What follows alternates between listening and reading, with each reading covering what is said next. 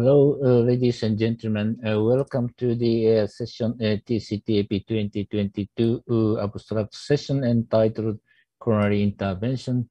I'm Takashi Akasaka, Japan, and my co-chairman is Dr. Shaolian Chen. In this session, we'll have four panelists, Dr. Folam and Dr. Sunanto Onang and Dr. Osama Shoebi and Dr. Tanlin Tsui. Yes. In this session, we will have 6 presentations, and each presentation should be within 10 minutes, including a 4-minute presentation, 6-minute presentation, 4-minute discussion.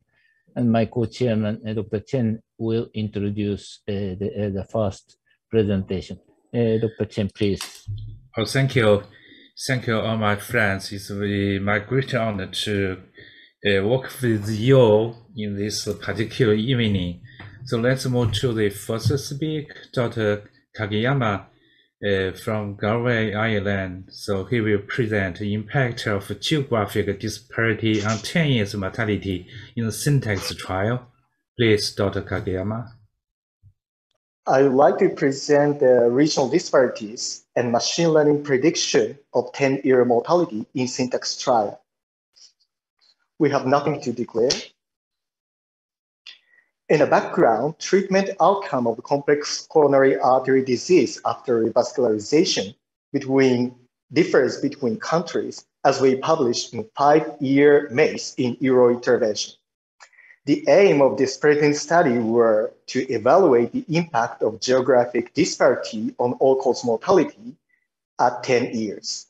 The design of the syntax study had been reported previously.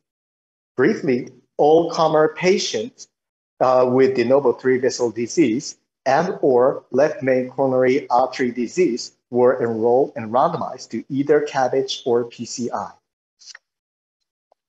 Overall, 1,800 patients were enrolled in North America and Europe that was subdivided into 4 regions following United Nations GEO scheme. Subdivided population are as follows: North America, 245 patients, Eastern Europe, 189, Northern Europe, 425, Southern Europe, 263, and Western Europe, 678. These are pre-procedural characteristics in this study. Comparison on the 5 regions are complex, so we took Western Europe, the largest population among the 5 groups, as the reference. The morbidity of anemia was twice as high in North America as in Western Europe, and anatomical syntax score is lower in North America. Syntax score 2 2020, the combination of age, morbidity, and lesion complexity to predict 10-year mortality was lower in Eastern Europe and Northern Europe. This is the survival curve of 10-year mortality stratified by regions. We can see that North America and Western Europe higher mortality than other 3 regions. The landmark analysis showed survival curves started to diverge after 5 years follow-up. Kaplan-Meier analysis showed that North America and Western Europe had significantly higher mortality than the other regions, 30.9% versus 22.0%. The calibration plots of predicted versus observed for all-cause mortality showed substantial underestimation of North America and Western Europe population, whereas overestimation were documented for the other regions using syntax score 2 2020. So the next issue is that, can machine learning model include regional differences, can overcome over or underestimation of 10-year death in syntax score 2 2020? We took into account the major factor which was proved as independent risk factors of long-term mortality after revascularization in complex coronary artery disease in previous reports with region factor. 24 factors were selected and using the gradient boosting model, we separately constructed the model of PCI and CABG to predict the 10-year mortality. we applied a model for internal validation. In both models, the age was the most frequently used for stratification. Other importance was varied between two groups. Applying the GBM with high mortality and low mortality region, we could improve overestimation and underestimation. New GBM model improved AUC of ROC curve, even though the difference was not significant. On the other hand, discordance between actual 10-year mortality and predicted 10-year mortality in Northern Europe and Southern Europe became better than syntax score 2 2020. Taking into account the established independent risk factors, in addition to syntax score 2 2020 related factors, we could predict very long-term mortality of the individual patient more accurately. The more factor we need, the more importance of the utility of machine learning become in the field of risk prediction. This is my conclusion. Thank you very much for your attention. Oh, thank you. Thank you for your excellent presentation. So I think now we have 2 minutes for discussion. Any question or comment from our panelists? Can I have questions, Dr. Kasaka, Dr. Sunanto? Please. Yes, thank you for the presentation. It's very nice. I saw quite distinguished characteristic for the North Europe. They have a prevalence of diabetes only 16% compared to other regions on average about 30%. Does it will affect the performance or on this predictability of the syntax score? Thank you. Yeah, about medication. We have included diabetes and it's in use, and but not consulted other oral medication. And medication factor is a little bit confused. And at first we have some rate of prescription, but it's deferred and changed for the long time follow-up, between the long time follow-up. So it's very difficult to consider the medication condition taken into account in this prediction model. Thank you. Thank you. I think we are on schedule. So may I ask Dr. Agasaka to introduce next speaker? Okay, thank you.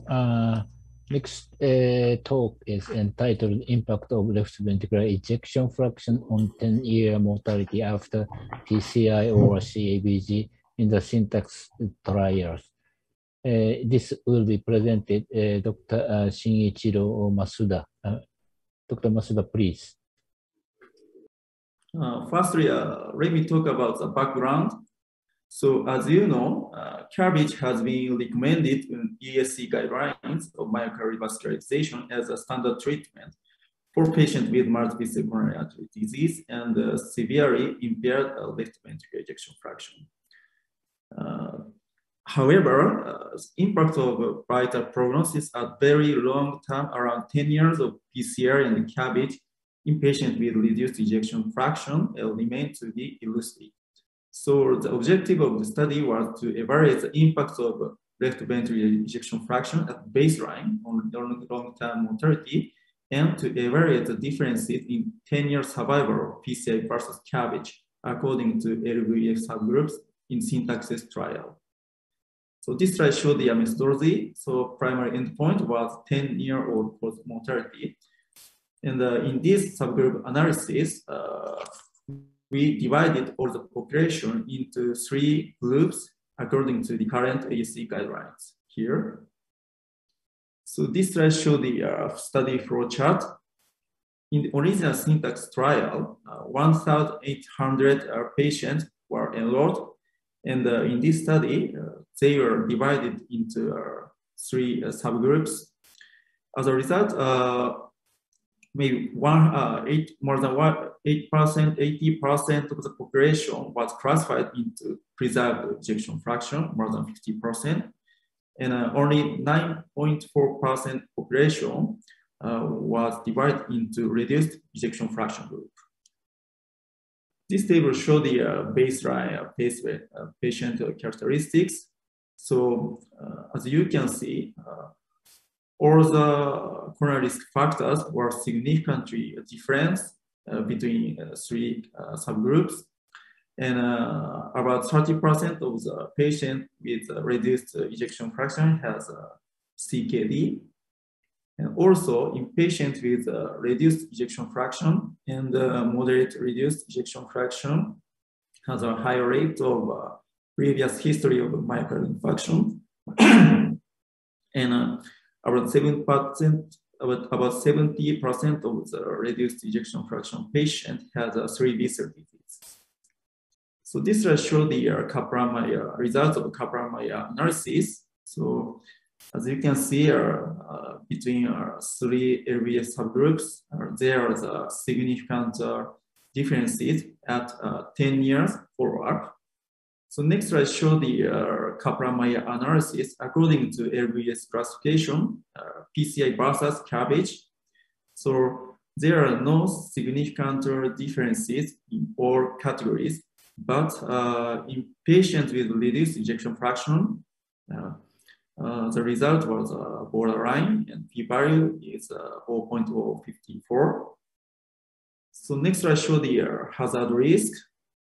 So regarding the all-cause mortality, in patients with reduced ejection fraction less than 40%,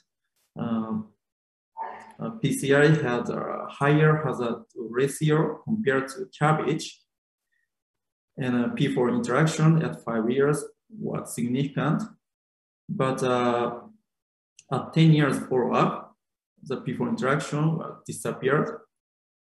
So this will show the summary. The first 10 years of all-cause mortality was significantly different between three subgroups.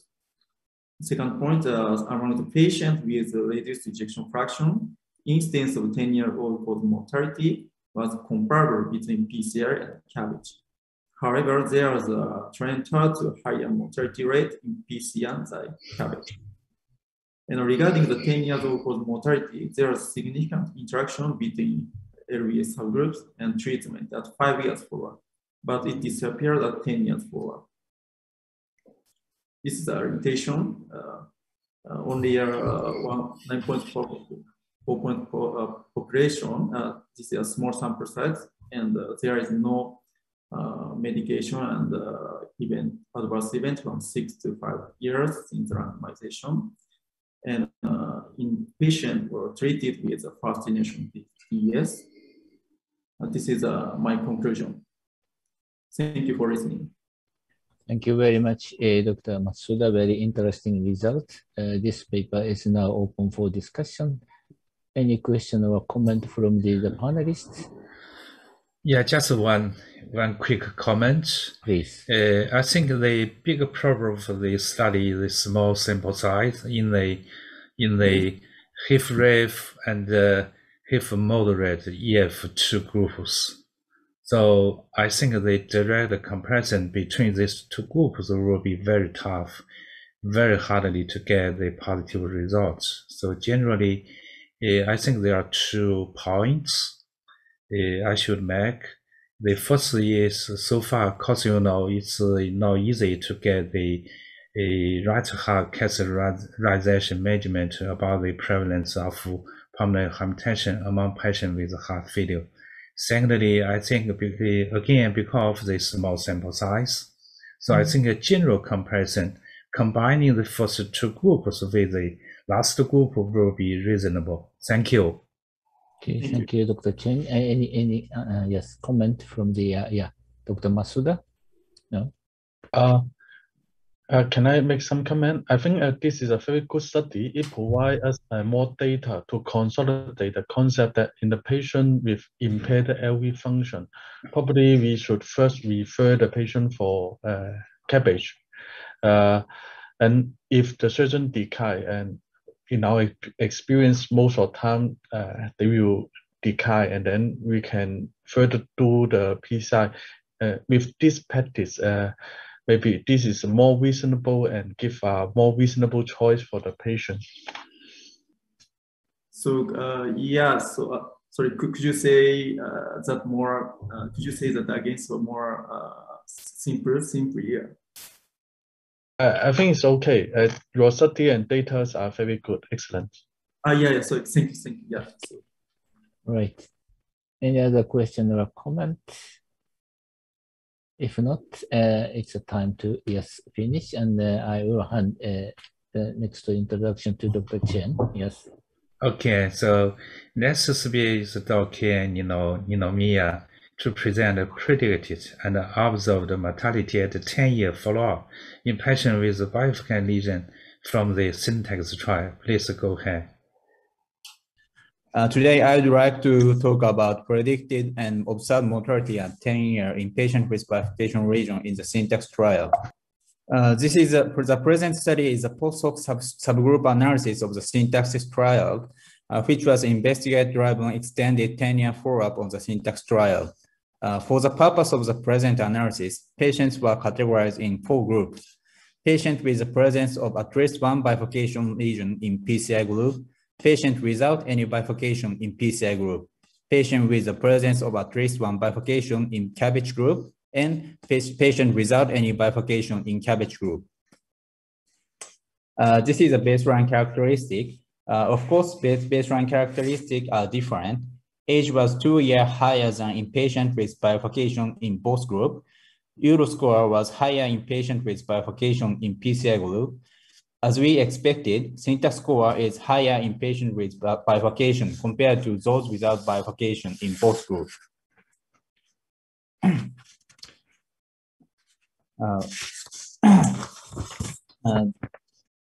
In left side, in patients with bifurcation compared to those without any bifurcation, the significantly higher risk of repeat revascularization at 5 years is seen following PCI, but not CABG. In right side, the incidence of death or stroke or MI at 5 years shows same trend, but there is no significant difference. This slide shows Kaplan-Meier curve of all-cause deaths at 10 years. Of note, the winner with the lowest mortality, 90.8%, is patient without bifurcation in PCI group. The worst mortality, 30.1%, showing red straight line, was seen in patients with at least one bifurcation in PCI group. In PCI group, there was significant difference in mortality between patients with bifurcation and without bifurcation. In contrast, the 2 blue lines, Kaplan-Meier curve for CABG group, show equipoise for mortality between patients with and without bifurcation. This slide shows comparison of outcome 1 stent versus 2 stent technique in PCI. At 5 years, there was no significant difference in mortality between 1 versus 2 stent technique. Whereas 10 years, a 2 stent technique was an independent predictor of all-cause death. The PCI technique used to treat the bifurcation may have an impact on long-term clinical outcome. This is a summary of clinical outcome. The presence of at least one bifurcation was an independent predictor of revascularization at 5 years and 10-year all-cause mortality in patient treated PCI, whereas it had no impact on mortality after CABG. There was significant interaction between the presence of bifurcation and the modality of revascularization. The key question is, based on average treatment effect, should you send all your patients with bifurcation to surgery? The answer is no. Conventional presentation of randomized clinical trials focus on average treatment effect, despite there is a potentially wide range of treatment response among patients. The result estimate may not accurately describe the expected response for individual patients. For example, patients color green expected to derive benefit from treatment, others in blue who expected to have an equivocal response, and those in red who will be harmed by treatment. In randomized trial, average treatment effect results in the kind of multi-color-coded patient, which express a mixed average effect, not in individual patients. As you can see right side, it is important to identify who is going to benefit or be harmed and who is going to have an equipoise outcome in a heterogeneous population. SYNTAX2 score to 2020 was developed to predict 5 and 10-year mortality in the SYNTAX trial and externally validated in the 4 trials. This figure involves only patients with bifurcation lesions. This figure shows some patients with bifurcation lesion can be eligible for PCI when stratified by absolute risk difference derived from SYNTAX 2020. Absolute risk difference is the risk difference of 10-year mortality between PCI and CABG. The external validation of the SYNTAX score 2020, ALD of 4.5% offers a sensible cutoff for PCI, equipoise PCI and CABG or CABG better. For example, in case 1, predict 10-year mortality rate is 10.5 after PCI and 8.3 after CABG. Therefore, the patient can be referred for either PCI or CABG. But in case 2, the predict 10-year mortality is 57.8 in PCI and 40.8 after CABG. Therefore, CABG should be recommended. This fact can be explained more simply using Kaplan-Meier curve. Among patients with one bifurcation, according to the treatment benefit predicted by SYNTAX 2020, there was equipoise for all-cause mortality between PCI and CABG in 2 quarters, whereas CABG was 2 remaining quarters. In summary, among patients with bifurcation, PCI had a significantly higher risk of all-cause death compared to CABG. However, this average treatment effect can be mitigated by calculating an individualized 10-year vital prognosis using SYNTAX 2020. This is my conclusion. Thank you for listening to my presentation. Thank you very much for your amazing presentation. So you provide a very comprehensive data to show the difference in long-term 10 years all-cause mortality between different strategies for bifurcation lesion. So just one question. Actually, a few years ago, the combination of BBC1 Nordic trial reported very high rates of all-cause deaths after 2-stent technique compared to 1-stent technique, but it's different from your finding. So your data showed non-significant difference within 5 years follow-up, but positive difference after 5 years. So what's your comment? Thank you. Yeah, thank you for your comment. Actually, recent meta-analysis shows there was no difference between 1-stent versus 2-stent technique. On the other hand, data on very long-term mortality in patients with bifurcation is limited. In our study, there was no significant difference between 1 versus and 2-stent at 5 years. Whereas at 10 years, the 2-stent technique was an independent factor of all-cause death. This means, very long-term follow-up may be needed to assess the superiority of one technique over another. Yeah, this is my, thank you. Osama, go ahead. Can I confirm one question, Dr. Ninomiya? You include the bifurcation, but do you include any bifurcation? That means we are very much interested in the left main bifurcation. So if you focus on the left main bifurcation, do you have a different data in this group? Yeah, thank you for your comment. Yeah, this is, left main is a very important population in bifurcation group. So we added the left main bifurcation group analysis, but there was no difference at 10-year mortality between PCI and CABG in terms of the left main bifurcation. So yeah, but in our study, study population of distal left main disease is not large population.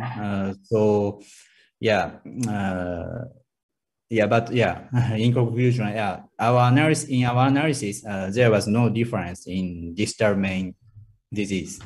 Oh, thank you. I see Dr. Osama Chobi is raising his hand, so please go ahead.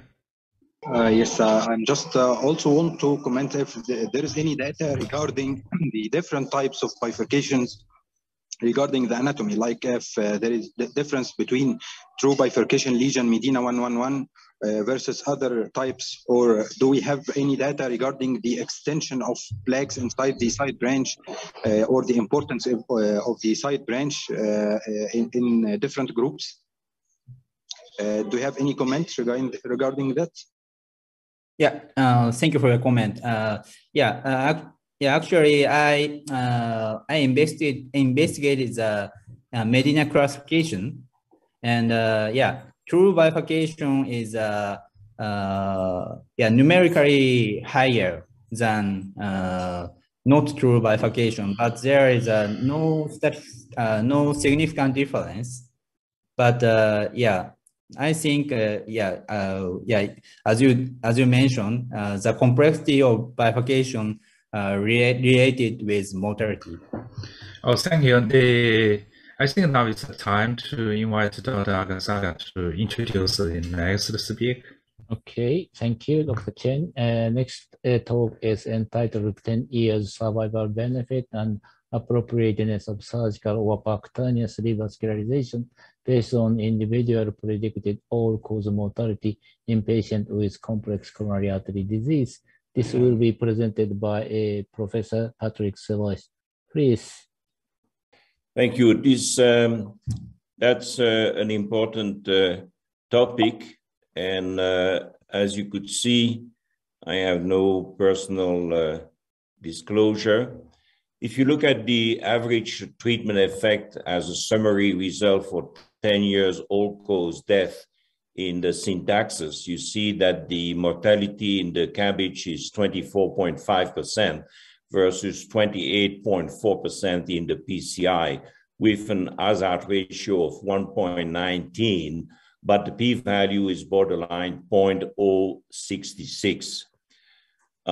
Based on the average treatment effect, should you send all your patients to surgery? The answer is, of course, no. We have seen this slide is an important one. We really need decision tool to improve personalized care in cardiovascular disease. The panel A show you the average treatment effect assessed in an heterogeneous population like we usually do in randomized trial. But in these heterogeneous population, you have in green, individual expect to derive benefit from treatment. You have in blue, patient to have equivocal response, equipoise response, and you have in red, expect to be harmed by the treatment. And you end up in the randomized trial, what we call a multicolor response in the average. So what we try over the last few years is to identify in a heterogeneous response to the treatment. We tried in advance to segregate the patient population based on treatment response. You have heard about the syntax score 2020 published in the Lancet. It was redeveloped to predict 10 years mortality and 5 years MACE in the syntaxis trial. And it has been validated Freedom, BEST, Pre-Combat, Excel trial, and also has been validated in the registry Credo Kyoto. We have there 7 parameters: current smoking age, creatinine clearance, ejection fraction, diabetes, PVD, COPD, and 2 modifiers, the anatomical syntax score and the disease type 3VD of left main. And you have at the bottom the probabilistic formula to predict the mortality. You use the term in blue if you intend to send the patient to surgery, and you use the parameter in red if you want to use the patient to PCI. Now the syntax screened a lot of patients, 4,337, and everybody forgot that we randomized 1,800 patients, but we had eligible registries only for enrollment in parallel in nested registries. And in these nested registries, you have the inclusion CABG registry, complex anatomy, not amendable by PCI 70.9%, CTO untreatable with PCI 22%, inability to take antiplatelet medication, refusal to PCI, and other reasons. And the reason for inclusion at PCI registry is high risk for CABG, no graft material, diffuse CABG, small of poor quality of distal vessel. Now, this is an important slide. This slide is a scatter plot of all the patients, 1,800, included in the randomized cohort of the syntax trial. On the vertical axis, we have the predicted of observed mortality. The red dots show the individual predicted CABG mortality, and the blue dots show the individual predicted PCI mortality. The red dashed line is the spline curve for the predicted CABG mortality, and the red solid line is the spline curve of the observed CABG mortality. Similarly, the blue dashed line is a spline curve predicting mortality after PCI, and the blue solid line is the spline curve observed mortality post-PCI. The predict and observed mortality for CABG and PCI are nicely superimposed, demonstrating the quality of the prediction. The difference in predict and observed mortality are ranked by order of magnitude from left to right side. In the first 1,200 patients, there is an absolute risk difference mortality in favor of CABG. In the last 600 patients, the benefit in survival on an individual basis is in favor of PCI. And according to this individual assessment, 78.3% of the randomized population should have undergo CABG, and 21.7% of the randomized population should have undergo PCI. That proportion can be reduced to 45.8% if we accept an absolute risk difference of 4.5%, like we have demonstrated in the validation of the syntax 2020 in the most contemporary cohort of the Credo Kyoto registry. The green frame indicate one case according to the syntax score 2020 who has a favorable outcome with a PCI with an absolute risk difference of 2.1%, while in case 2, frame in yellow, the profile according to the syntax score 2020 favored bypass surgery with an absolute risk of 16.9% and with a mortality of 57.8% after PCI and 40.8% after CABG. CABG should be recommended. In the syntax CABG registry, the syntax score 2020 favor CABG in 92.5% and favor PCI in only 5%. Now, in conclusion, in the syntax trial, randomized and registry population were followed for 10 years. There were 901 patients randomized to PCI. There were 865 patients randomized to CABG, 192 registered in the PCI registry, and 644 registered in the CABG registry.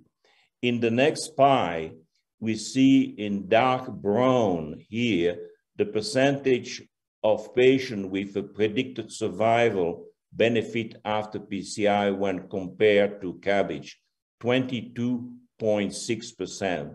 It is 20.7% in the randomized CABG cohort. It's only 14.6% in the PCI registry, and it's even low in the registry CABG with 7.5%. The next pie, dark blue pie, showed the patient who actually died in the randomized cohort and registry cohort. And the overall population, the PCI could have been performed with good outcome, legitimate outcome in terms of mortality in 17.6%, while favor should have been done in 82.4%. Some quite sobering data, but I think this is strictly applying the syntax score 2020. We are now more lenient with the application to the Credo Kyoto, who show that with an absolute risk difference of 4.5%, almost 50% could be included, because the Credo Kyoto is a modern contemporary registry. So in conclusion, selection of a revascularization modality has to rely on individual long-term prognosis. The average treatment effect observed in trial does not include the full spectrum of patients with complex coronary artery disease seen in daily practice. The concordance between individual predicted and observed mortality, that's the syntax score 2020, allow us to retrospectively establish the appropriateness of treatment in an all-comers population. The appropriate treatment ratio between PCI and CABG, 1 to 4.7, if you strictly apply the syntax 2020, if you apply after the accommodation of the Credo Kyoto, you could have almost 50-50. But these patients, when they are properly selected, could have expected long-term survival benefit with percutaneous over surgical revascularization. Thank you very much. Okay, thank you very much, Professor Serois. Unfortunately, we do not have enough time to discuss. I would like to accept one short comment or question from the panelists. Or nobody haven't any question? So maybe I have a short question. Thank you, Professor Patrick Serois. Among the syntax 2 score, which factor that you think is most predictive of outcome among all the factors? Among all the factors, the age is always the most predicting factors, and then ejection fraction. You have seen in the previous presentation with the machine learning, the importance of all the factors. I think that you will find the detail in the publication, but certainly the age is very critical with ejection fraction. And we have seen also the presence of bifurcation. Okay, thank you very much. Yes, okay. I was really surprised a nearly complete overlap of the prediction and observed results. Both in PCI and CABG. Thank you. Yeah, that is the most important thing, that we can progressively predict these things better and better and better. Thank you.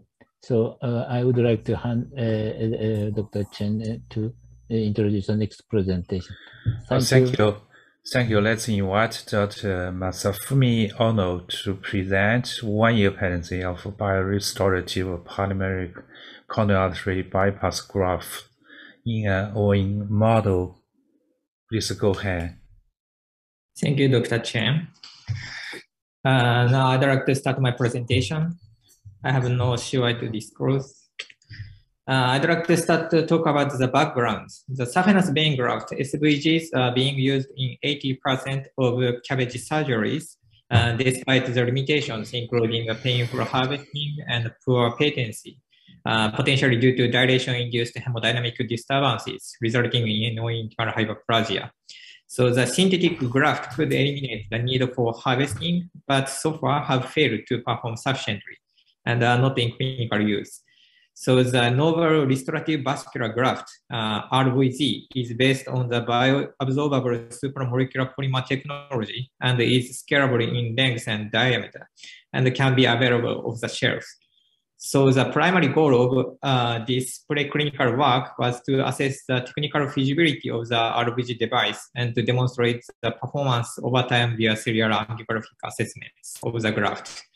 So this is the method of the current study. As you can see on the right side, this is the pictures of this novel RVG device, which is composed of the electrospan supramolecular polymer fiber matrix encapsulating a nitinol microskeleton for kink resistance. A total of 15 SIP underwent CABG surgery, either with RVG, the 12 SIP, or a SVG, 3 SIP, and follow-up up to 1 year. The RVG or SVG were implanted from the descending aorta to the LAD. LAD was ligated upstream of the distal anastomosis, simulating total occlusion. The study was approved by the ethical committee. So serial angiography was performed at baseline 1, 3, 6, 9, and 12 months. As you can see on the right side, this is one representative case of the RVG graft. And the angiography, and this is the QFR. QFR is a kind of a simulated physiological parameter derived from the 3D angiographic reconstruction. In this case, this is the 12-month result of the angiography and vessel QFR. So this is the results. On the right side, this is a flowchart of the current study. Briefly speaking, one SIP in the RVG died at the time of bypass surgery due to the surgical error, and 2 SIP with RVG died prematurely between 6 and 12 months. And 4 SIP with RVG were sacrificed early for examination purposes. One of them presented a total occlusion at 3 months, which was treated as graft failure, and one presented with distal narrowing at 3 months. One exhibited aneurysm at 6 months, and another one showed intimal delamination, potentially due to the OCT examination or the wire injury. So finally, chronically, 10 out of 11 RVGs and 3 out of 3 SVGs were patent up to 6 months follow-up. Until 12 months follow-up, 5 RVG and 3 SVG SIP were kept alive. As you can see on the right-hand side, this is a result of the RVG angiography at 12 months. As you can see on this movie, RVG showed a uniform lumen diameter with acceptable flow speed of 14 centimeters per second on average, and the QFR value of the 0.93 on average. Whereas this is the result of the SVG angiography at 12 months. As you can see in this movie, the SVG shows diffuse dilation with considerably slower flow velocity, which is 3.4 centimeters per second on average. Also, the QFR value was relatively low, 0.87 on average. Below, you can see the micro CT results just as a reference. In the RVG, there seems to be no significant stenosis all along the graft, whereas in the SVG, there is mid-graft dilation as well as the distal stenosis observed. So the conclusions as follows. The RVG demonstrated acceptable patency and performance at 6 and 12 months in a challenging ovine CABG model with uniform graft diameters at 12 months follow-up. The saphenous vein graft controls demonstrated good patency until 12 months, but with diffuse dilation, resulting in significantly slower flow velocity with relatively lower QFR value. The further studies, including clinical trials in human, warranted to demonstrate the clinical feasibility and performance of the novel RVG bypass graft. Thank you for your attention. Oh, thank you. Thank you, Dr. Ono, for your wonderful presentation. So any comment or question from panelists? I wonder if we have any simulation like computational fluid dynamic simulation on this novel type of graft before even the animal studies. Do you even think about this idea, and what do you think? To be honest, I have no idea. Maybe the such kind of a technical aspect, I'm not so familiar with technical aspects. Martin, could you have any comments on that? The flow simulation in some mechanical model. So my name is Martijn Cox. I'm a CTO and co-founder of Celtis, the company that produced the graphs that Dr. Ono just presented. We have done computational analysis on these graphs, but we have done that based on the animal data. So we've used the NGOs to derive flow patterns, and this was recently published in the European Journal of Cardiothoracic Surgery, but not before implantation. In terms of the QFR, even the absolute value of QFR in the SVG group is lower than in RVG group, right? So I wanted to know how many percentage of QFR less than 0.80 in two groups. You mean the feasibility of QFR? Yeah, right. Yeah, all the animals I performed the QFR as much as possible. If I remember correctly, all the animals can be analyzed. Yeah, no, that's not my point. My question is that even the absolute value of QFR in KBG group was lower than that in the RVG group. I want to know how many percentage of QFR less than 0.80 in each group. Thank you. So the threshold of the QFR is 0.80. So as you can see in this here, there is no animals shows the QFR value less than 0.8. So thank you. I think that's a great point. Even the absolute value of QFR in SVG group is tended to be low, but I think it no meaning clinically. Sorry, I think now it's time. We have to move to the last speaker. Please, Dr. Agasaka, to introduce the last speaker. Thank you. Okay, let's move on the last talk in this session entitled Percutaneous Coronary Intervention of Esophagus Vein Graft in Post-CABG Patient Outcome Experience at our center. SVG to OM are more likely to develop occlusion. This will be presented by Dr. Walil Islam from Bangladesh. Please.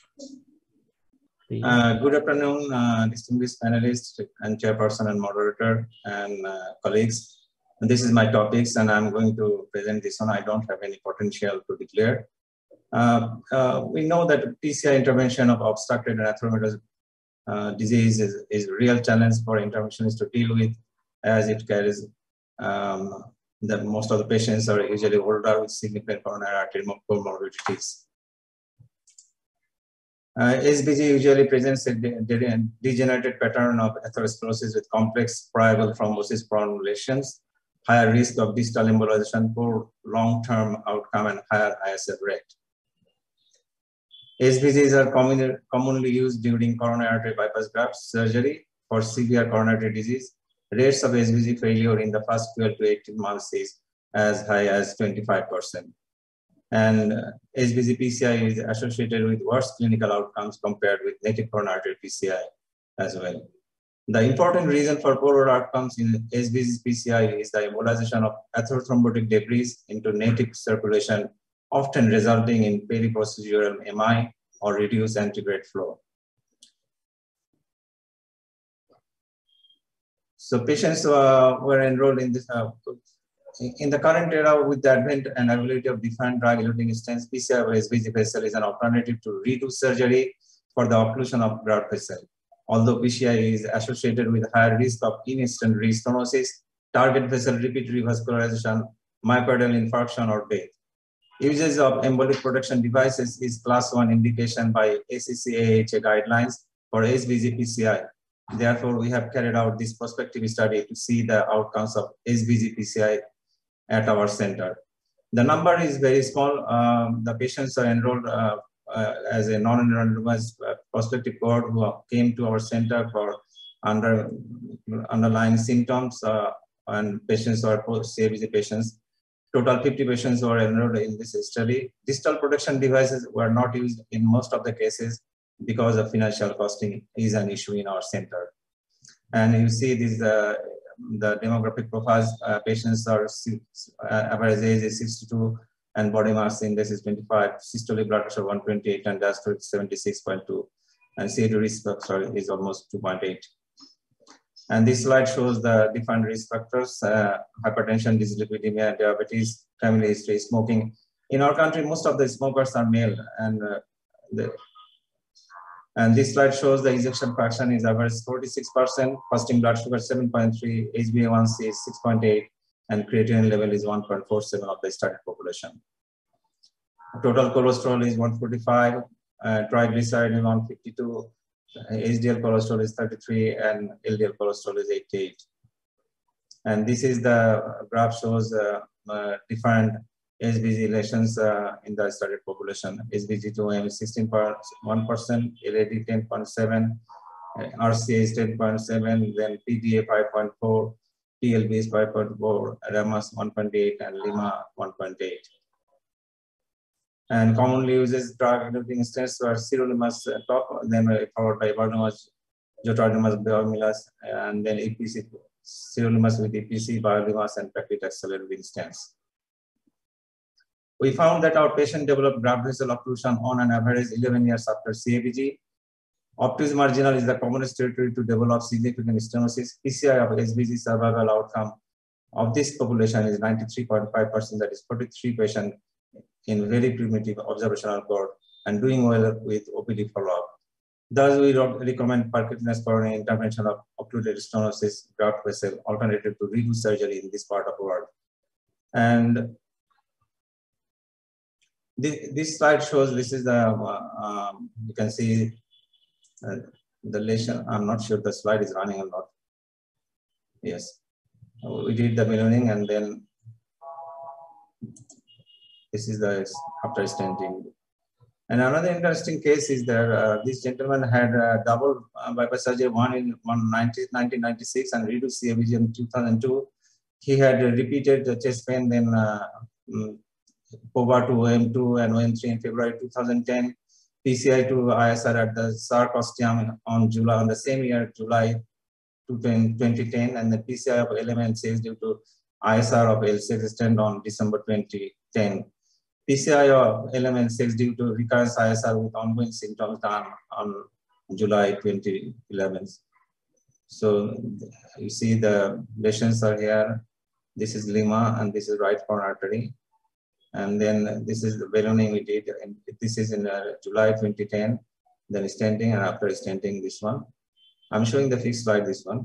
And then repeat CAG again, there is a significant plaque proximal to the stent of L6 and including the left main as well in different views. We put the ballooning, then put stents LM-L6. This is the final cine. So, but trial says in the saphenous vein de-novo trial reported that compared with balloon angioplasty, bare metal stents were associated with higher periprocedural success. DIVA trial shows 88% stents were of second generation. At 1 year follow-up, the incidence of target vessel failure was not different compared to bare metal stents. Basket service trial has lower incidence of target vessel revascularization in drug-eluting stents group. Risk reduction of restenosis saphenous vein graft with CYPHER trial, ISR rate at 6 months significantly reduced in CYPHER, consistently with a drop of target lesion revascularization and TVA. Similarly, SOS trial, paclitaxel-eluting stent showed lower rate of ISR in paclitaxels with significant reduction of TLR and TBR in Texas arm than bare metal stents. PCI of SBG lesion is associated with uniquely high risk of periprocedural myocardial infarction or mortality much higher than routine native coronary artery. Distal embolization manifestation as slow flow or no flow in 10 to 15% of the PCI is noted. During PCI SBG, distal embolization of this cortical may lead to platelet and leukocyte activation, release of vasospastic mediators, and activation of chemotactic mediators. Thus lead to triad of microvascular embolization, spasm, and thrombosis manifesting as SFNR. Usage of embolic protection devices is a class 1 indication according to the ACC/AHA SCI PCI guideline when feasible to decrease the risk of distal embolization, no reflow, and peri-procedural myocardial infarction. This recommendation was based on a single randomized control trial, the SFR study. Thank you very much for your patience in hearing. Thank you, Dr. Islam. This paper is now open for discussion. And any question or comment from the audience? We will have only 1 minute discussion. Just one quick question for Dr. Islam. How do you prescribe DAPT for patients with graft failure and after PCI? So in our center, the usual DAPT protocol is that pre-procedure we are giving ticagrelor as a loading dose, then combination of ticagrelor and aspirin as a ticagrelor 90 milligram BID and aspirin single OD for 6 months to 9 months as well, mandatory. And then after 6 months, we can move to clopidogrel and aspirin as well. Thank you. Any other burning question? If not, yeah, thank you very much, Dr. Islam. And I would like to hand Dr. Chen. Could you summarize this session, if possible? Yes.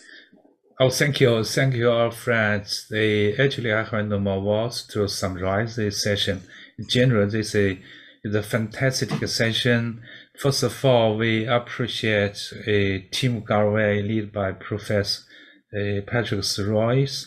And also, we thank Traditional International Center. They provide very, very excellent talks about the long-term clinical outcome after either PCI or KBG. And also, thank you for your wonderful talk about the importance of PCI after KBG failure. Because we are slightly behind the schedule, I think now is the time to close our session. Once again, thank you very much. Thank you. Thank you very much. Thank you. Thank you.